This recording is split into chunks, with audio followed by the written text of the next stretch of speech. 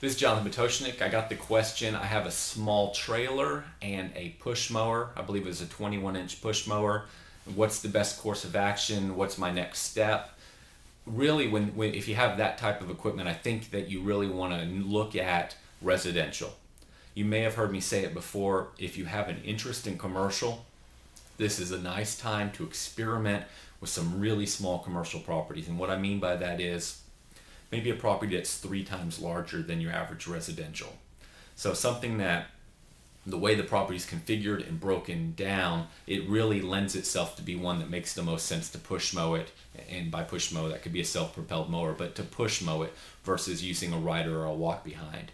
Because if that's the case, then you're going to still be able to have a competitive price, a competitive bid, yet you're going to get a little experience dealing with a commercial property, how they're used to quoting and asking for quotes in the marketplace, just the way that you communicate with them, the way their mindset works in terms of choosing a vendor, because it is different than the homeowner that takes a more personal involvement in their property. So even though the commercial property is small and you may not have the official multi-page legal agreement contract stating everything you're going to do, you still really get to learn the flavor and feel for a little bit of what's involved in commercial. And everything in business is all about doing it that first time and getting over that fear of the unknown. Everything's about doing it the first time and kind of getting a feel for it, understanding, so that the next time you deal in that same situation, you have a different level of confidence, and that confidence is what helps you sell. So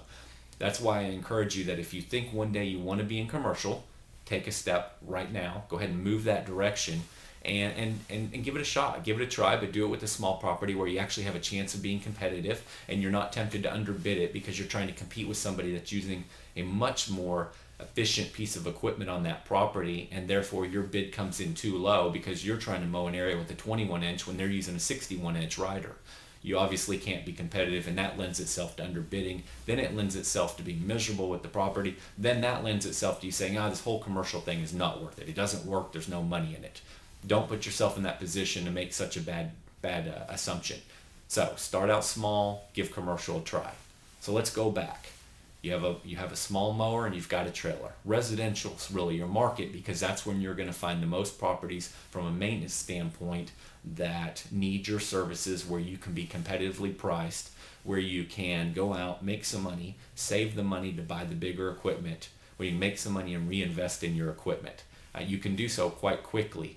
Fortunately, the small tools are not that expensive.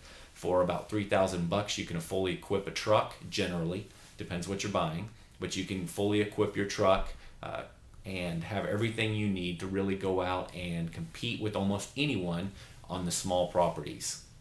And I would say that's probably a lot of about 16,000 square feet or less, gross 16,000 square feet or less. So I would encourage you to look at the residential approach, and I would focus almost exclusively on that. I'd build your business up. If you want to move into something else, do it later as you've built up the cash to, number one, be able to afford the equipment, and number two, to be able to market in that whatever that arena is that you now want to expand your business into. Thank you.